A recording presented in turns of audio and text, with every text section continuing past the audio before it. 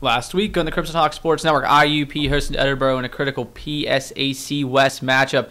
And in the first quarter, kicker Brett Allman was 2 for 2 first from 41 yards out. And late in the first quarter, another field goal by Allman made from 43 yards out would give IUP a 6-0 lead going into the second quarter. And it was all IUP early on.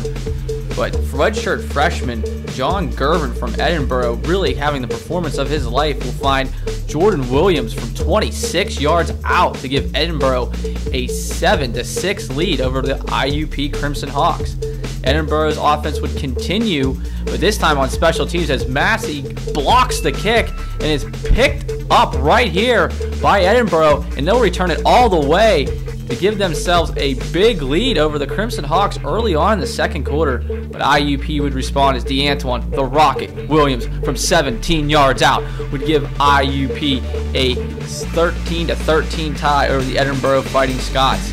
But Gervin looking for Massey once again, and he connects for 75 yards behind the Crimson Hawks defense, and he will take it all the way to give Edinboro a 20-13 lead over the IUP Crimson Hawks.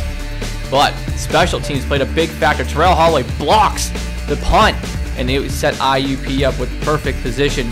And later on in that drive, DeAntoine, the Rocket, Williams from 2 yards out would give IUP a 20-13 lead over the Edinboro Fighting Scots. Late in the second quarter, we'll take you to live audio.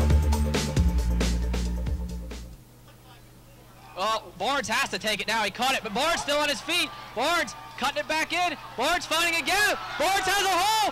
Barnes has one man to beat. That's the punter who's going to trip him up, but he's still on his feet. Oh, ball. Let's see where it rolls out. That play would be ruled a first down for Edinboro and a touchback. So IUP blows another chance to take the lead in the third quarter. Early on, Jeremy Donaldson from 1 yard out would give the Edinboro Scots a 29-20 lead over IUP, and IUP struggles would continue here on 2nd and 11. Mike Box looking for down the field, but he was stripped by Bobby Commence, and Edinboro would recover the ball. Brett Allman would add a field goal later on in the third quarter after Mike Box was taken out and replaced with backup quarterback Logan Weaver. But Weaver would have struggles of his own.